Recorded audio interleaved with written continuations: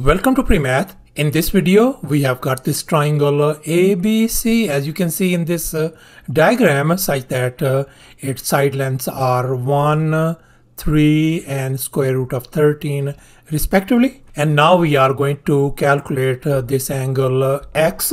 Please don't forget to give a thumbs up and subscribe. Let me make it very clear that this figure may not be 100% true to the scale. Let's go ahead and get started with the solution. And in this video, I am going to show you two different approaches to solve this problem. First one with the law of cosines, and the second method is without the law of cosines. And now let me show you how to find the value of this angle X without using the law of cosines. And here I have constructed an auxiliary triangle CDA, as you can see over here. And now let's focus on this triangle CDA, and we can see that this is a right triangle. So therefore we are going to use the Pythagorean theorem. And here's our Pythagorean theorem: a square plus b square equal to c square.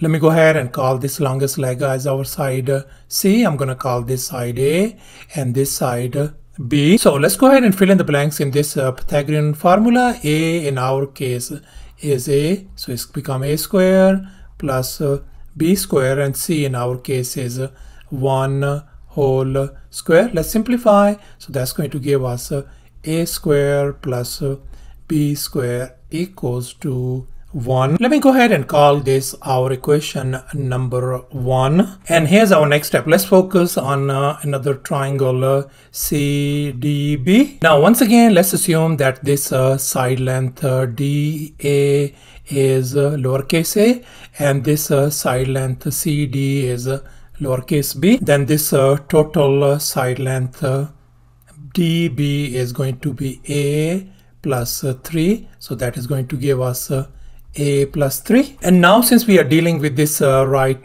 triangle, so therefore we are going to use the Pythagorean theorem once again.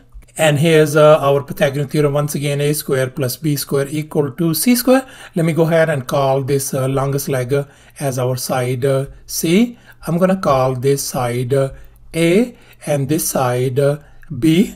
So let's go ahead and fill in the blanks in this Pythagorean formula. A in our case is a plus 3 whole square plus b square, and c in our case is square root of 13 whole square. Now let's recall this famous identity: a plus b whole square could be written as a square plus 2ab plus b square. I am going to apply it on this left hand side. So therefore the left hand side is going to become a square plus 6a plus 3 square is 9 plus b square equal to this square and square root cancel each other out. So we ended up with 13. Now let's go ahead and rearrange these terms. I'm gonna put these a square and b square together. So therefore we are going to get a square plus b square plus 6a plus 9 equals to 13. And now we can see from this equation 1, a square plus b square equals to 1. So therefore I'm going to replace this a square plus b square by 1. As you can see in this next step, I have replaced this a square plus b square by 1 over here. Let's go ahead and combine the like terms on the left hand side. So we got 6a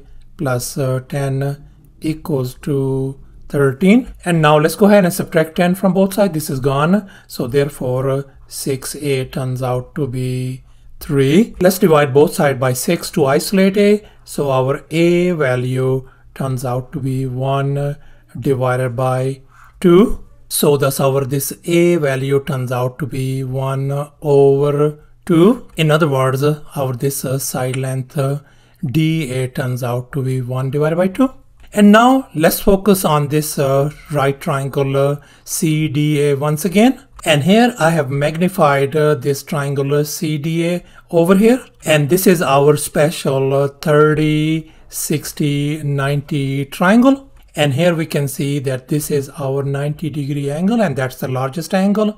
So the side opposite to this 90 degrees is going to be our largest leg.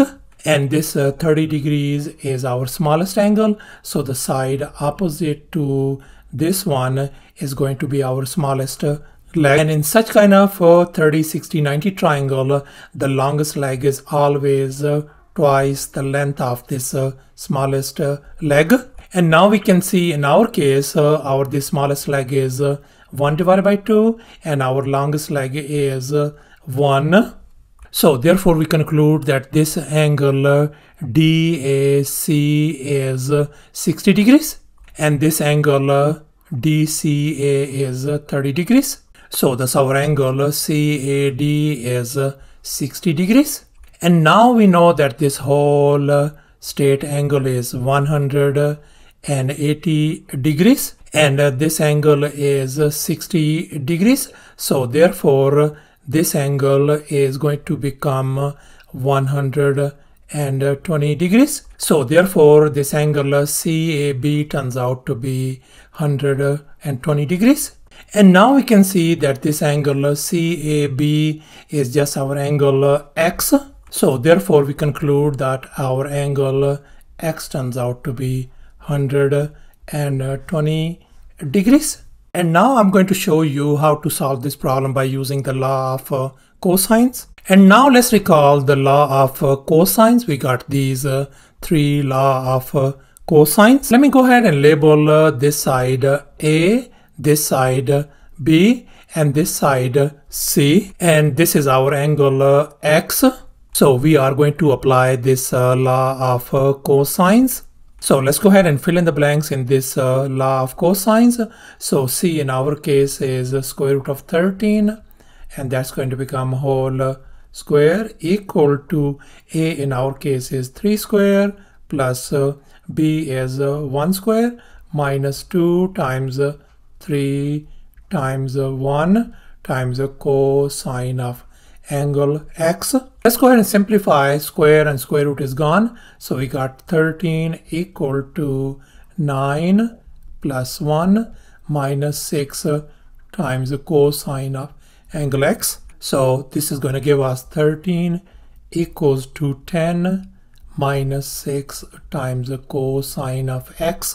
Let's go ahead and subtract 10 from both sides. This is gone. So therefore we got negative 6 times cosine of X turns out to be equal to 3. Let's divide both sides by negative 6. This is gone. So therefore cosine of X turns out to be negative 1 divided by 2.